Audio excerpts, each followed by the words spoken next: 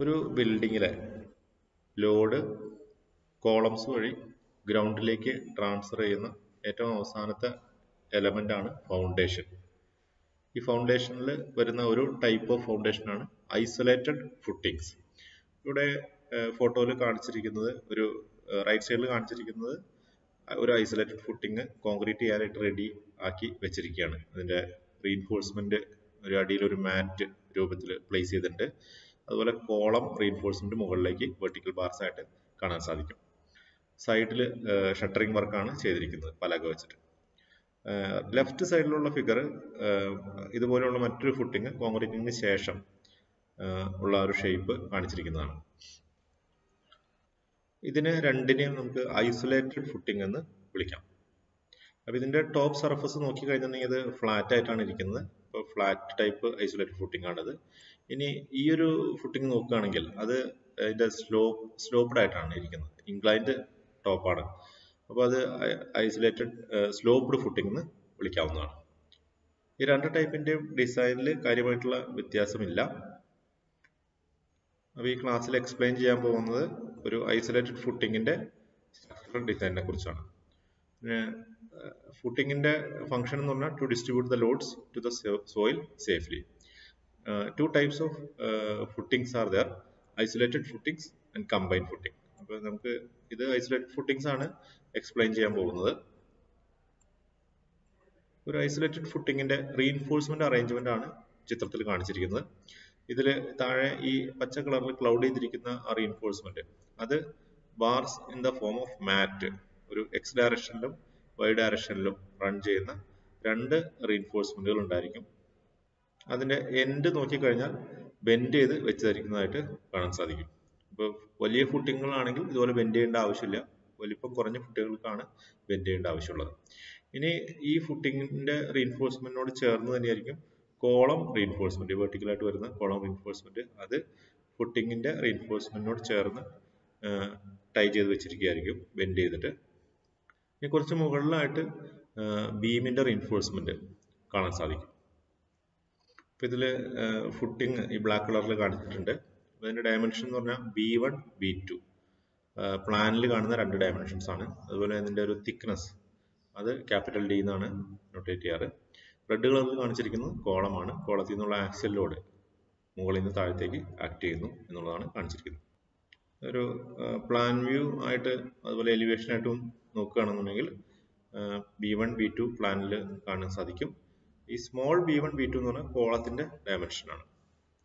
Elevation നോക്കുകയാണെന്നുണ്ടെങ്കിൽ അതിന്റെ ground level, ground അടിയിലേക്ക് വരുന്ന പോർഷനിൽ നമുക്ക് ക്യാപിറ്റൽ D തിക്നെസ് കാണാൻ സാധിക്കും.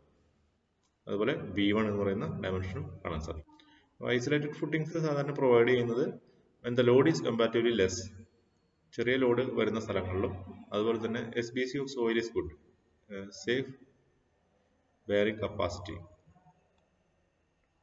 bearing capacity of soil നല്ലതാണെങ്കിൽ ഈ രണ്ട് കണ്ടീഷൻസിലും നമുക്ക് ഐസൊലേറ്റഡ് ഫുട്ടിങ്സ് പ്രൊവൈഡ് ചെയ്യാവുന്നതാണ്. ഈ ഫുട്ടിങ്ങിന്റെ ഡിസൈൻ എന്ന് പറയുമ്പോൾ അതിനകത്ത് ഫുട്ടിങ്ങിന്റെ plan area B1 and B2 അത് കണ്ടുപിടിക്കുന്നത് ലോഡിനെയും soil safe bearing capacity of the സോയിലിനെ അനുസരിച്ചിട്ടാണ്. അതുപോലെ അതിന്റെ തിക്നെസ് ഡിസൈഡ് ചെയ്യുന്നത്, ഫുട്ടിങ്ങിന്റെ തിക്നെസ് ഡിസൈഡ് ചെയ്യുന്നത് ബെൻഡിങ് മൊമെന്റും ഷിയർ ഫോഴ്സും അതിൽ വരുന്നതിന് അനുസരിച്ചാണ്. ഐസൊലേറ്റഡ് ഫുട്ടിങ്ങിന്റെ പ്രോബ്ലംസ് രണ്ട് ടൈപ്പ് ഉണ്ടാവും. ഒന്ന് ഐസൊലേറ്റഡ് ഫുട്ടിങ് വിത്ത് ആക്സിയൽ ലോഡ് ഓൺലി, രണ്ടാമത്തെ isolated footing with axial load and bending moment. ഇതിൽ ആക്സിയൽ ലോഡ് ഓൺലി എന്നുള്ള ടൈപ്പ് മാത്രമാണ് ഇവിടെ എക്സ്പ്ലെയിൻ ചെയ്യാൻ പോകുന്നത്. ഒരു പ്രോബ്ലം നോക്കാം. Design an isolated footing for a column of size 500 by 600 mm with an axial load of 600 kN. Safe bearing capacity of soil is 120 kN per meter square. Use M20 and Fe415. അപ്പോൾ ആദ്യത്തെ സ്റ്റെപ്പിൽ ഫുട്ടിങ്ങിന്റെ plan dimension കണ്ടുപിടിക്കുകയാണ് വേണ്ടത്. അപ്പോൾ plan dimension കണ്ടുപിടിക്കണമെന്നുണ്ടെങ്കിൽ നമുക്ക് column load plus self weight of the footing, ഫുട്ടിങ്ങിന് ഒരു wait ഉണ്ടാവും, അത് രണ്ടും അറിഞ്ഞിരിക്കണം. അതുപോലെ തന്നെ അപ്വേർഡ് സോയിൽ പ്രഷർ അതുണ്ടാവുന്നുണ്ട്. അതിന് നമുക്ക് സേഫ് ബെയറിംഗ് കപ്പാസിറ്റി, അതാണ് മാക്സിമം പ്രഷർ വാല്യൂ പെർമിറ്റഡ് ആയിട്ടുള്ളത്, അത് രണ്ടും അറിഞ്ഞിരിക്കണം. അപ്പോൾ പ്ലാൻ ഏരിയ റിക്വയർഡ്, നമുക്ക് ഫുട്ടിങ്ങിന്റെ പ്ലാനിൽ എത്ര ഏരിയ വേണം ഓരോ ഫുട്ടിങ്ങിനും എന്നുള്ളതിന്റെ ഇക്വേഷൻ എന്ന് പറഞ്ഞാൽ ലോഡ് ഡിവൈഡ് ബൈ SBC. അതായത് ലോഡിനെ, ടോട്ടൽ ലോഡ് മുകളിൽ നിന്ന് താഴത്തേക്ക് ആക്ട് ചെയ്യുന്നു, അതിനെ bearing pressure, safe bearing pressure, safe bearing capacity കൊണ്ട് ഡിവൈഡ് ചെയ്ത് കഴിഞ്ഞിട്ടുണ്ടെങ്കിൽ എത്രമാത്രം പ്ലാനിൽ ഏരിയ കൊടുക്കണം, പ്ലാൻ സൈസ് എത്ര കൊടുക്കണം എന്നുള്ളത് കിട്ടും. അപ്പൊ ഇതില് ലോഡ് എന്ന് പറഞ്ഞാൽ actual load from the column plus self weight of the footing. Self weight of the footing സാധാരണ രീതിയിൽ ഒരു 10% എടുക്കാം. ടോട്ടൽ ആക്സിൽ ലോഡിന്റെ ഒരു 10% എന്ന് പറഞ്ഞിട്ടുണ്ടെങ്കിൽ 600ന്റെ 10%. 600ന്റെ 10% എന്ന് പറഞ്ഞാൽ 600 ഇൻറ്റു 10/100 ദാറ്റ് ഈസ് 60. അപ്പൊ ഈ സെൽഫ് വെയിറ്റ് എന്നുള്ള സ്ഥലത്ത് 60 എന്ന് വരും. So 600 plus 60 660. 660/120. ഈ 120 എന്ന് പറയുന്നത് സേഫ് ബെയറിംഗ് കപ്പാസിറ്റിയാണ് സോയിലിന്റെ. അത് സോയിലിന്റെ ഒരു ഫിക്സഡ് വാല്യൂ ആണ്. ഏത് സ്ഥലത്താണോ ബിൽഡിംഗ് കൺസ്ട്രക്ട് ചെയ്യുന്നത് ആ സ്ഥലത്തുള്ള സോയിലിന്റെ ഒരു പ്രോപ്പർട്ടിയാണ്. അത് മാറില്ല, അതൊരു കോൺസ്റ്റന്റ് വാല്യൂ ആണ്. നമുക്ക് 5.5 metre square, 5.5 metre square plan area വരുന്ന ഒരു ഫുട്ടിംഗ് ആണ് പ്രൊവൈഡ് ചെയ്യേണ്ടത്. അത്രയെങ്കിലും ഒരു ഏരിയ വേണം. അതിൽ കുറവുള്ള ഒരു ഏരിയ കൊടുത്തിട്ടുണ്ടെങ്കിൽ ഈ ഫുട്ടിംഗ് സേഫ് ആയിരിക്കില്ല. ഇത്രയും ലോഡ് സേഫ് ആയിട്ട് സോയിലിലേക്ക് ട്രാൻസ്ഫർ ചെയ്യാൻ സാധിക്കില്ല. അത് അവിടെ ഫെയിലിയർ വരും എന്നുള്ളതാണ് മനസ്സിലാക്കേണ്ടത്. നമുക്കൊരു സ്ക്വയർ ഫുട്ടിംഗ് അസ്യൂം ചെയ്യാം, സ്ക്വയർ ഷേപ്പിലുള്ളത്. അതായത് capital B1 equal to capital B2 എന്നുള്ള രീതിയിൽ. അപ്പോൾ സൈഡ് 5.5 ആണ് ടോട്ടൽ ഏരിയ എങ്കിൽ ഒരു സൈഡ് വേണ്ടതെന്ന് വെച്ചിട്ടുണ്ടെങ്കിൽ ഇതിന്റെ സ്ക്വയർ റൂട്ട് ചെയ്ത് നോക്കാം. സ്ക്വയർ റൂട്ട് ഓഫ് 5.5 അപ്പോൾ 2.345 മീറ്റർ എന്ന് പറഞ്ഞാൽ ഒരു 2.4 മീറ്റർ നമുക്ക് കൺസിഡർ ചെയ്യാവുന്നതാണ്, ഒരു ഹയർ വാല്യൂ. 2.4/2.4 സൈസുള്ള ഒരു ഫുട്ടിംഗ് കൺസിഡർ ചെയ്യാം. അപ്പോൾ ആക്ച്വൽ പ്രഷർ നമുക്ക് കണ്ടുപിടിക്കാൻ സാധിക്കും. അതായത് total load 660 kilo newton divide by actual area. Load by area ആണ് സോയിലിൽ വരുന്ന പ്രഷർ. അത് 114.6 kilo newton per metre square ആണ്. ഈ വാല്യൂ ആക്ച്വലി ബെയറിംഗ് കപ്പാസിറ്റിനേക്കാളും കുറവായിരിക്കണം. ബെയറിംഗ് കപ്പാസിറ്റി എന്ന് പറഞ്ഞാൽ maximum pressure that soil can bear. അപ്പൊ ഇവിടെ 120 ആണ്, 120നേക്കാളും താഴെയാണ് 114. therefore safe. ഇങ്ങനെ വരുന്നില്ലെങ്കിൽ നമുക്ക് 2.4 എന്നുള്ളത് ഇൻക്രീസ് ചെയ്യണം. സോ കൺക്ലൂഷൻ നമുക്ക് എഴുതാവുന്നത് B1 equal to B2 equal to 2.4. രണ്ടാമത്തെ സ്റ്റെപ്പിൽ നമ്മൾ തിക്നെസ് കണ്ടുപിടിക്കലാണ്. ക്യാപിറ്റൽ D ഫുട്ടിങ്ങിന്റെ തിക്നെസ് കണ്ടുപിടിക്കുന്ന സ്റ്റെപ്പാണ്. അപ്പൊ ഇതിനെ നമുക്ക് 3 ക്രൈറ്റീരിയാസ് ഉണ്ട് ആക്ച്വലി. 2A 2B 2C എന്ന് പറയുന്ന 3 ക്രൈറ്റീരിയാസിനെ ബേസ് ചെയ്തിട്ടാണ് നമ്മൾ തിക്നെസ്. ഈ 3 ക്രൈറ്റീരിയാസിലും തിക്നെസ് സാറ്റിസ്ഫൈ ആവണം, നമ്മൾ കൊടുക്കുന്ന ഫിക്സ് ചെയ്യുന്ന തിക്നെസ്. അപ്പൊ ഇത് ഒന്ന് thickness based on one way shear, 2 thickness based on to way shear, 3 thickness based on bending moment. അതായത് 2 എണ്ണം ഷിയറിനെ ബേസ് ചെയ്തിട്ടും ഒരെണ്ണം ബെൻഡിങ് മൊമെന്റിനെ ബേസ് ചെയ്തിട്ടും. അപ്പൊ 3 കാര്യങ്ങളിലും സൈമിൾട്ടേനിയസ്ലി ഈ തിക്നെസ് പാസ് ആവേണ്ട ആവശ്യമുള്ളതുകൊണ്ട് നമ്മൾ യൂഷ്വലി ചെയ്യുന്ന ഒരു പ്രൊസീജിയർ എന്ന് വെച്ചാൽ സാധാരണഗതിയിൽ 3ലും ക്രിട്ടിക്കൽ ആയിട്ടുള്ള ഒന്നെന്ന് പറഞ്ഞാൽ വൺ വേ ഷിയർ ആണ്. അപ്പോൾ അതിൽ വെച്ചിട്ടുള്ള തിക്നെസ് കണ്ടുപിടിക്കും. Find the thickness required for one way shear. One way ഷിയറിന് ആവശ്യമായ തിക്നെസ് ഒരെണ്ണം ഫിക്സ് ചെയ്യും. ദെൻ ആ തിക്നെസ് യൂസ് ചെയ്തിട്ട് check thickness based on to way shear. To വേ ഷിയറിന് അത് സാറ്റിസ്ഫൈ ആവുന്നുണ്ടോ നോക്കും. അതുപോലെ തന്നെ check thickness based on bending moment. Bending മൊമെന്റിനും അതേ തിക്നെസ് തന്നെ സാറ്റിസ്ഫൈ ആവുന്നുണ്ടോ നോക്കും. ആവുന്നുണ്ടെങ്കിൽ ആ തിക്നെസ് യൂസ് ചെയ്തിട്ട് നാലാമത്തെ സ്റ്റെപ്പ് 2Dയിലേക്ക് പോവാം. Calculate reinforcement based on bending moment and the fixed thickness. ഇതാണ് ഇതിന്റെ ഒരു പ്രൊസീജിയർ എന്ന് പറഞ്ഞത്. പിന്നെ ഒരു പ്രത്യേക കാര്യം ശ്രദ്ധിക്കേണ്ടത്, ഈ കാൽക്കുലേഷൻസിൽ എല്ലാം തന്നെ, അതായത് ഷിയറും ബെൻഡിങ് മൊമെന്റും ഒക്കെ കാൽക്കുലേറ്റ് ചെയ്യുന്ന സ്റ്റെപ്പുകളിലെല്ലാം തന്നെ നമുക്ക് നെറ്റ് അപ്വേർഡ് പ്രഷർ ആണ് യൂസ് ചെയ്യേണ്ടത്. അതായത് നെറ്റ് അപ്വേർഡ് പ്രഷർ എന്ന് പറഞ്ഞിട്ടുണ്ടെങ്കിൽ self weight of the footing consider ചെയ്യേണ്ട. Self weight of the footing directly സോയിലിലേക്ക് pass ചെയ്യുന്നു എന്നുള്ള രീതിയിലേക്ക് എടുക്കുമ്പോൾ അത് കൺസിഡർ ചെയ്യാതെയുള്ള പ്രഷറാണ് കൺസിഡർ ചെയ്യേണ്ടത്. അതായത് നെറ്റ് അപ്വേർഡ് പ്രഷർ എന്ന് പറഞ്ഞാൽ സെൽഫ് വെയിറ്റ് കൺസിഡർ ചെയ്യാത്ത ലോഡ് 600 കിലോ ന്യൂട്ടൺ, അതായത് കോളം ലോഡ്, അത് divide by total area provided 2.4/2.4 that is 104.2 kilometre per metre square. ഈ ഒരു വാല്യൂ ആണ് നമ്മൾ ഇനി ഫർദർ എല്ലാ കാൽക്കുലേഷൻസിലും യൂസ് ചെയ്യേണ്ടത്. അത് പ്രത്യേകം ശ്രദ്ധിക്കാം. അപ്പോൾ ആദ്യം വൺ വേ ഷിയർ ക്രൈറ്റീരിയ നോക്കാം. നമ്മൾ ഡയഗ്രാം നോക്കുകയാണെന്നുണ്ടെങ്കിൽ വൺ വേ ഷിയറിൽ ഒരു ഫുട്ടിങ് ഫെയിൽ ആവുന്നത്, അതിൻ്റെ എലിവേഷൻ നോക്കുകയാണെന്നുണ്ടെങ്കിൽ ഇപ്പോൾ ഒരു ബ്ലൂ കളറിൽ ഒരു ലൈൻ വരച്ചിട്ടുണ്ട്. ആ ലൈനിൽ ഒരു ഫെയിലിയർ സർഫസ് ഉണ്ടാവുകയും ഇതിന്റെ ലെഫ്റ്റ് സൈഡിലും റൈറ്റ് സൈഡുമായിട്ട് രണ്ട് ഭാഗമായിട്ട് ഇത് ഫെയിലായി പോവുകയാണ് ചെയ്യുന്നത്. രണ്ട് ഭാഗങ്ങളായിട്ട് പോവുകയാണ് ചെയ്യുന്നത്. ഈ ഷെയ്ഡ് ചെയ്തിരിക്കുന്ന ഭാഗം പൊട്ടി മാറിപ്പോകുന്നു. ഇത് പ്ലാനിൽ നോക്കുകയാണെന്നുണ്ടെങ്കിൽ ഇത്രയും പോർഷൻ ബ്ലൂ കളർ ലൈൻ ഇവിടെ കാണിച്ചിട്ട്. അപ്പൊ ഇങ്ങനെ ഒരു ഫെയിലിയർ സർഫസ് ഉണ്ടാവുകയാണെങ്കിൽ, സ്ട്രെയിറ്റ് ലൈനിൽ ഒരു ഫെയിലിയർ സർഫസ് ഷിയറിൽ ഫെയിൽ ആവുകയാണെങ്കിൽ അതിനെയാണ് നമ്മൾ വൺ വേ ഷിയർ ഫെയിലിയർ എന്ന് പറയുന്നത്. അപ്പൊ അങ്ങനെ വരികയാണെന്നുണ്ടെങ്കിൽ അതിന്റെ ആ ഒരു ഡിസ്റ്റൻസ് എന്ന് പറഞ്ഞാൽ IS 446 പറഞ്ഞിരിക്കുന്നത് critical section four one way shear is at A distance of small d from the face of the column. അതായത് കോളത്തിന്റെ ഫേസിൽ നിന്ന്, ഇതാണ് കോളം പ്ലാനിൽ കാണിച്ചിരിക്കുന്നത്, അതിന്റെ ഫേസിൽ നിന്ന് small d distance മാറിയിട്ടാണ് critical section ഉണ്ടായിരിക്കുക. ഈ സെക്ഷനിലാണ് ഫെയിലിയർ സംഭവിക്കുക വൺ വേ ഷിയറിൽ. അങ്ങനെയാണ് കോഡിൽ പറഞ്ഞിരിക്കുന്നത്. ഈ സ്മോൾ d എന്ന് പറഞ്ഞിട്ടുണ്ടെങ്കിൽ നമുക്കറിയാം ഇതിന്റെ ക്യാപിറ്റൽ D, ഇതിന്റെ ഓവറോൾ തിക്നെസ് ആണ് ക്യാപിറ്റൽ D. സ്മോൾ d എന്ന് പറഞ്ഞാൽ ഇഫക്റ്റീവ് ഡെപ്ത്. നമുക്ക് ഇതിൽ റീഇൻഫോഴ്സ്മെന്റ് വരയ്ക്കുകയാണെങ്കിൽ ഈ റീഇൻഫോഴ്സ്മെന്റിന്റെ സെന്ററിലേക്കുള്ള ഡിസ്റ്റൻസ്, ഇതാണ് small d. Capital D equal to small d plus bar diameter by 2 plus clear cover. ഫുട്ടിങ്ങൾക്ക് സോയിലുമായിട്ട് connection വരുന്നതുകൊണ്ട് പെട്ടെന്ന് തന്നെ കമ്പി തുരുമ്പൊടിച്ച് പോകാൻ സാധ്യതയുള്ളതുകൊണ്ട് ക്ലിയർ കവർ ഒരു ഹയർ വാല്യൂ കൂടുതലാണ് കൊടുക്കാറ്. 50 mm ആണ് മിനിമം ക്ലിയർ കവർ കൊടുക്കേണ്ടത് ഫുട്ടിങ്ങൾ അല്ലെങ്കിൽ ഫൗണ്ടേഷന്. എല്ലാ തരത്തിലുള്ള ഫൗണ്ടേഷനുകൾക്കും മിനിമം 50 mm എങ്കിലും clear cover കൊടുത്തിരിക്കണം. One way ഷിയറിനെ base ചെയ്തിട്ട് ഫുട്ടിങ്ങിന്റെ തിക്നെസ് കണ്ടുപിടിക്കുകയാണ്. അതിൽ സ്മോൾ d ആണ് കണ്ടുപിടിക്കുന്നത്, അതിൽ നിന്നാണ് ക്യാപിറ്റൽ D കണ്ടുപിടിക്കുന്നത്. അപ്പൊ ഇതാണ് അതിന്റെ കണ്ടീഷൻ.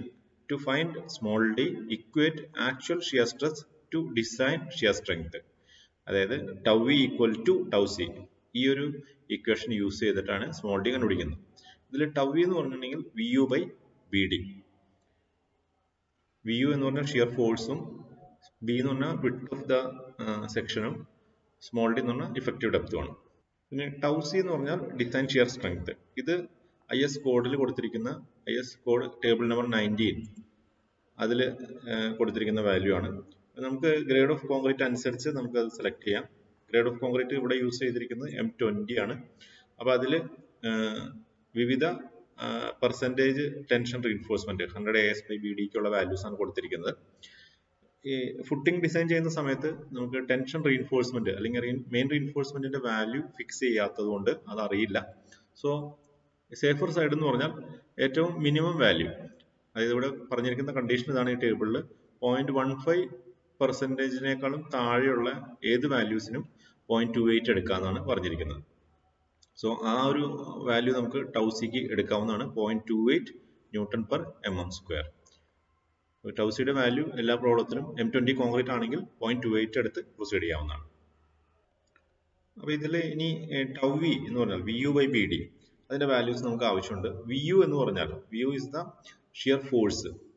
അപ്പൊ ഇത് നമുക്ക് കണ്ടുപിടിക്കണമെന്നുണ്ടെങ്കിൽ ഈ ഒരു പ്ലെയിനിൽ ആക്ട് ചെയ്യുന്ന ഷിയർ ഫോഴ്സ്, ആക്ച്വലി ലോഡ് വരുന്നത് കോളത്തിൽ നിന്നാണ്. കോളത്തിൽ നിന്ന് ഫുട്ടിങ്ങിന്റെ മൊത്തം ഏരിയയിൽ അത് പ്രഷറായിട്ട് ആക്ട് ചെയ്യുന്ന സോയിലിലേക്ക് പോകുന്നു. അപ്പോൾ നമുക്കറിയാം ഷിയർ ഫോഴ്സ് എന്ന് പറഞ്ഞാൽ ഒരു സെക്ഷന്റെ ലെഫ്റ്റ് സൈഡിലുള്ള ഫോഴ്സുകൾ എല്ലാം കൂടി ആഡ് ചെയ്തെടുക്കാം, അതല്ലെങ്കിൽ റൈറ്റ് സൈഡിലുള്ള എല്ലാ ഫോഴ്സുകളും ആഡ് ചെയ്തെടുക്കാം. നമുക്ക് ഇവിടെ എളുപ്പം എന്ന് പറഞ്ഞാൽ റൈറ്റ് സൈഡിലുള്ള ഫോഴ്സുകൾ ആഡ് ചെയ്തെടുക്കുന്നതാണ്. റൈറ്റ് സൈഡിൽ ആക്ച്വലി ഇത്രയും ഏരിയ, ഈ ഒരു ഷെയ്ഡ് ചെയ്തിരിക്കുന്ന കളർ ചെയ്തിരിക്കുന്ന ഏരിയ എന്നുള്ളത് ആ ഏരിയയിൽ വരുന്ന സോയിലിൽ നിന്ന് വരുന്ന പ്രഷർ, അപ്വേർഡ് പ്രഷർ, അത് ഇൻറ്റു ഈ ഒരു ഷെയ്ഡഡ് ഏരിയ, ഇത് ചെയ്തിട്ടുണ്ടെങ്കിൽ ഈ പ്രഷർ ഇൻറ്റു ഏരിയ ചെയ്തിട്ടുണ്ടെങ്കിൽ നമുക്ക് ഫോഴ്സ് കിട്ടും. ആ ഫോഴ്സ് ആയിരിക്കും ഈ സെക്ഷനിൽ ആക്ട് ചെയ്യുന്ന ഷിയർ ഫോഴ്സ് എന്ന് പറഞ്ഞാൽ. അതിനെ 1.5 ടൈംസ് കൊണ്ട് മൾട്ടിപ്ലൈ ചെയ്യുക നമുക്ക് ഫാക്ടർ ആക്കാൻ വേണ്ടിയിട്ട്. അപ്പൊ ഇതിൽ പ്രഷർ എന്ന് പറഞ്ഞാൽ നമുക്ക് അറിയാം, നമ്മൾ ഓൾറെഡി നെറ്റ് അപ്വേർഡ് പ്രഷർ കണ്ടുപിടിച്ച് വെച്ചിട്ടുണ്ട്. ഇത് 100.4 kN/m² ആണ്. അതിനെ Nm/mm² കൺവേർട്ട് ചെയ്ത് എഴുതാം, അതായത് -10⁻³ കൊണ്ട് മൾട്ടിപ്ലൈ ചെയ്യാം. ഇനി ഷെയ്ഡഡ് ഏരിയ എന്ന് പറഞ്ഞാൽ, ഈ ഒരു ഷെയ്ഡഡ് ഏരിയ എന്ന് പറഞ്ഞാൽ പ്ലാൻ ഏരിയ A × B2. ഇവിടെ B2യുടെ വാല്യൂ നമുക്ക് അറിയാം 2400 mm ആണ്. A എന്ന് പറഞ്ഞാൽ നമുക്കറിയാം critical section four one way shear is at A distance of small d from the face of the column. ഇത് കോൺസ്റ്റന്റ് ആണ്, ഇത് കോഡിൽ പറയുന്ന ഒരു നിർവചനമാണ്.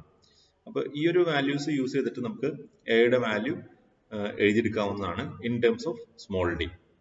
A is equal to B1 minus B1, അതായത് overall width of the footing minus B1, അതിന്റെ പകുതി എന്ന് പറഞ്ഞിട്ടുണ്ടെങ്കിൽ നമുക്ക് കിട്ടുന്ന വാല്യൂ എന്ന് പറഞ്ഞാൽ ഇവിടെ മുതൽ ഇവിടെ വരെ ആയിരിക്കും. ഇതിന്റെ പകുതി എടുത്തിട്ടുണ്ടെങ്കിൽ അതിൽ നിന്ന് സ്മോൾ ഡി മൈനസ് ചെയ്യുക. So we will get small A. അപ്പൊ ഈ ഇങ്ങനെ എഴുതുന്നത് നമുക്ക് സ്മോൾ ഡിയുടെ ടേംസിൽ എഴുതാൻ വേണ്ടിയിട്ടാണ്. അതിനുശേഷം tau equal to tau C എന്നുള്ള ഇക്വേഷനിൽ ഈ പറഞ്ഞ വാല്യൂസ് എല്ലാം സബ്സ്റ്റിറ്റ്യൂട്ട് ചെയ്യാം. അപ്പോൾ നമുക്ക് 1.5 into 109.42 into 10 raised to minus 3 into 2400 into 950 minus D. 950 എന്ന് പറഞ്ഞാൽ capital B1 minus small B1 divided by 2. ആ വാല്യൂ ആണ് 950 ഹോൾ ഡിവൈഡഡ് ബൈ VD. അതായത് ഇവിടെ B എന്ന് പറയുന്നത് B2 ആണ് എടുക്കേണ്ടത്. ഷെയർഡ് ഏരിയ ആണ് എടുക്കേണ്ടത്. ഷെയർഡ് ഏരിയയുടെ വീതി.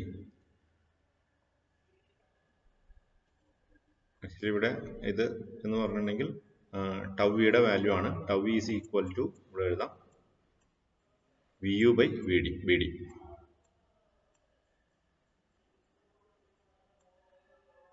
ഇതിൽ VU എന്ന് പറയുന്ന ടേം ആണ് ആദ്യത്തെ ഇത്രയും ഭാഗം, മുകളിലുള്ള ഭാഗം. ഇനി VDയിൽ B എന്ന് പറഞ്ഞ് എടുക്കേണ്ടത് അത് ഫുട്ടിങ്ങിന്റെ വീതിയാണ്. അത് ആക്ച്വലി BD എന്ന് പറഞ്ഞിട്ടുണ്ടെങ്കിൽ ഫെയിലിയർ സർഫസിന്റെ ഏരിയ ആണ്, ക്രോസ് സെക്ഷണൽ ഏരിയ ആണ്. എന്ന് പറഞ്ഞാൽ ഈ ബ്ലൂ കളർ ലൈൻ അതിൽ വരുന്ന cross sectional area, blue colour ലൈനിന്റെ ലെങ്ത്തും അതുപോലെ ഇതിന്റെ തിക്നെസ്, സ്മോൾ ഡി ആണ് ഇതിന്റെ തിക്നെസ് വരുന്നത്. ഇത് രണ്ടും മൾട്ടിപ്ലൈ ചെയ്യുന്ന സമയത്ത് നമുക്ക് ഈ B2 ഇൻറ്റു സ്മോൾ ഡി, അങ്ങനെയാണ് 2400 ഇൻറ്റു സ്മോൾ ഡി എന്ന് വരുന്നത്. That is equal to tau C, അത് 0.28 ന്യൂട്ടൺ പെർ mm സ്ക്വയർ ആണ്. അപ്പൊ ഇത്തരത്തിൽ എഴുതി കഴിഞ്ഞിട്ടുണ്ടെങ്കിൽ അതിൽ ആകെ ഒരു അൺനോൺ ഉണ്ടാവുള്ളൂ, സ്മോൾ ഡി. ബാക്കിയെല്ലാം നോൺ ടേംസ് ആണ്. അത് വളരെ എളുപ്പത്തിൽ തന്നെ നമുക്ക് സോൾവ് ചെയ്തെടുക്കാവുന്നതാണ്. Therefore small D equal to 340 millimetre. ഇത് സ്മോൾ ഡി റിക്വയർഡ് ആണ്, ആവശ്യമുള്ള ഡെപ്ത് ആണ്, ഫുട്ടിങ്ങിന് ആവശ്യമുള്ള ഡെപ്ത് ആണ്. ഫുട്ടിങ്ങിന്റെ ഡെപ്ത് ഫിക്സ് ചെയ്യുന്ന പ്രോസസ്സിലാണ് നമ്മൾ അത് 1 വേ ഷിയർ ക്രൈറ്റീരിയ യൂസ് ചെയ്തിട്ടാണ് ചെയ്യുന്നത്. 340 മില്ലിമീറ്റർ റിക്വയർഡ് ആണ്. അതിൽ അപ്പോൾ നമുക്ക് 16 mm റീഇൻഫോഴ്സ്മെന്റ് അസ്യൂം ചെയ്യാം. ഫുട്ടിങ്ങിൽ സാധാരണ 16, 12 അല്ലെങ്കിൽ 20 അങ്ങനെയുള്ള റീഇൻഫോഴ്സ്മെന്റുകളാണ് യൂസ് ചെയ്യുന്നത് ഫുട്ടിങ്ങിന്റെ വലിപ്പം അനുസരിച്ചിട്ട്. On an average 16 mm is okay. 50 mm cover assume ചെയ്തു. Capital D required 340 plus 50 plus 16/2, so 398 millimetre. അപ്പോൾ നമുക്ക് നെക്സ്റ്റ് ഹയർ വാല്യൂ യൂസ് ചെയ്യാം. ഒരു 400 mm ഓവറോൾ തിക്നെസ് യൂസ് ചെയ്യാം. 400 ആണെങ്കിൽ small D will be equal to 342 mm actual small D. ഇനി further കാൽക്കുലേഷൻസിൽ ഈ രണ്ട് വാല്യൂസ് ആണ് യൂസ് ചെയ്യുക. സ്മോൾ ഡിക്ക് 342 ക്യാപിറ്റൽ ഡിക്ക് 400 എടുത്തിട്ടാണ് പ്രൊസീഡ് ചെയ്യുക. അതായത് ആദ്യം നമ്മൾ തിക്നെസ്സിൽ 1 വേ ഷിയർ ക്രൈറ്റീരിയ വെച്ച് തിക്നെസ് ഫിക്സ് ചെയ്തു. ഇനി അടുത്തതായിട്ട് ചെയ്യാൻ പോകുന്നത് ഈ തിക്നെസ് യൂസ് ചെയ്തിട്ട് 2 വേ ഷിയറിൽ ഫുട്ടിങ് പാസ് ആവുന്നുണ്ടോ എന്നുള്ളത് ചെക്ക് ചെയ്യാം. ആവുന്നുണ്ടെങ്കിൽ അടുത്തത് ബെൻഡിങ് മൊമെന്റിൽ അത് പാസ് ആവുന്നുണ്ടോ എന്നുള്ളത് ചെക്ക് ചെയ്യാം. അതും ഓക്കെ ആണെങ്കിൽ റീഇൻഫോഴ്സ്മെന്റ് കാൽക്കുലേറ്റ് ചെയ്യാം, ഫൈനലൈസ് ചെയ്യാം. ഇതൊന്നും ഏതെങ്കിലും സ്റ്റെപ്പിൽ വെച്ചിട്ട് ഇത് ആവുന്നില്ല എന്നുണ്ടെങ്കിൽ തിക്നെസ് ഫിക്സ് ചെയ്തിരിക്കുന്നത് ആ സ്റ്റെപ്പിൽ വെച്ച് റിവൈസ് ചെയ്യേണ്ടതാണ്, ഇൻക്രീസ് ചെയ്യേണ്ടതാണ്, എന്നിട്ട് പ്രൊസീഡ് ചെയ്യണം. ഇനി നെക്സ്റ്റ്